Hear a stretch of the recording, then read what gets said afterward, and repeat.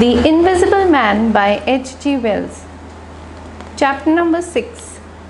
The Furniture That Went Mad.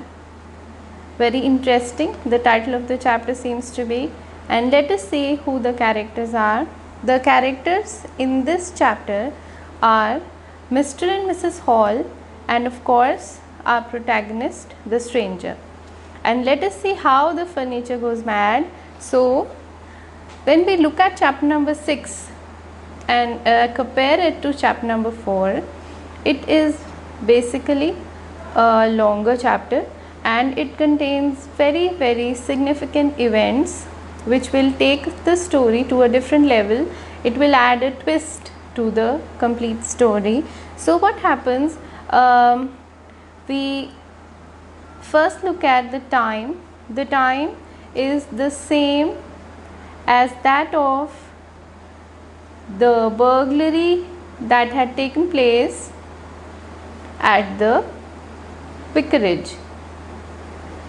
So the time is the same, and hence you will have to link the events of chapter number 5, which we have done previously, to the events in chapter number 6. So the burglary that had taken place at the vicarage, and the place in this episode is the inn, because Mr. and Mrs. Hall are the characters. So what happens, around the same time, very early in the morning, if you remember it was 4 a.m., Mr. Hall notices that the front door of the inn is open.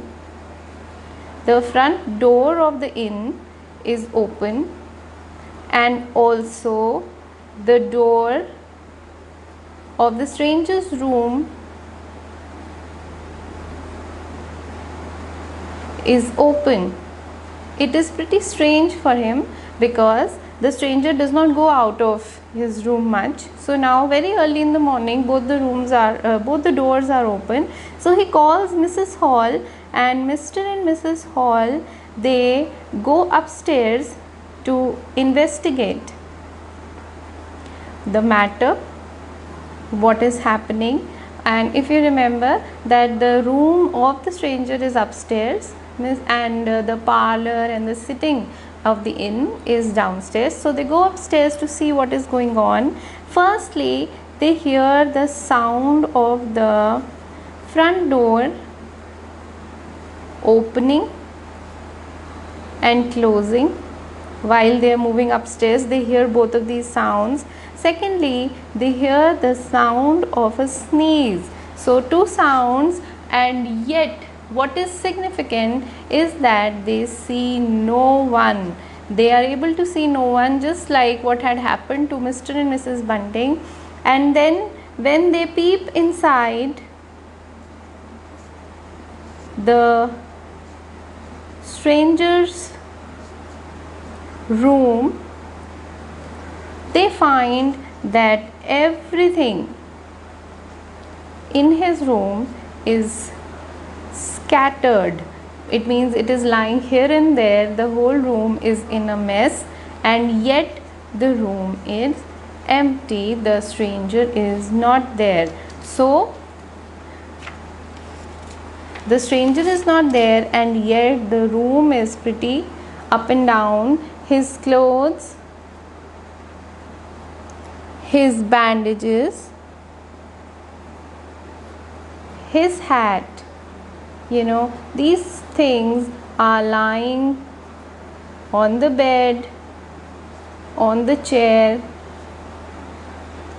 and it is a complete mess. So this is strange, and what happens next is stranger still. The clothes and everything start to gather themselves up, which means that they start to collect and move by themselves, which means nobody is doing this, and yet it is happening as if by some magic right in front of their eyes.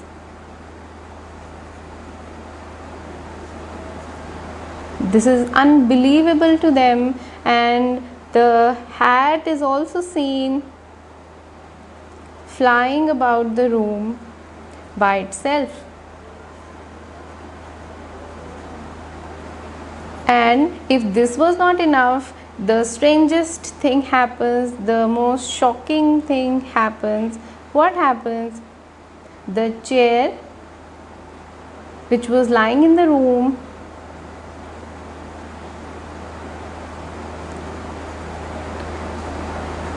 lifts up in the air,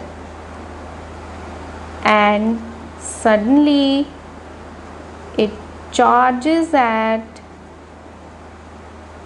Mrs. Hall.